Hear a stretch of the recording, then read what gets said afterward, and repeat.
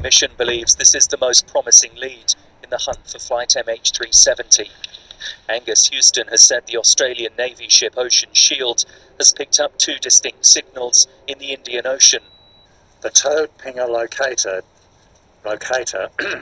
deployed from the Australian defence vessel Ocean Shield has detected signals consistent with those emitted by aircraft black boxes. Searchers are trying to re-establish contact with the acoustic pulses.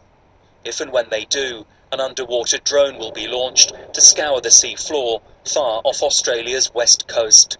The hunt for flight MH370 now covers an area almost twice the size of Great Britain.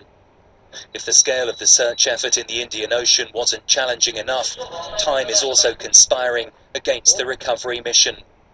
Batteries that power beacons in the flight recorders could be on the verge of dying out. For another day, the Australian-led air and sea search continues.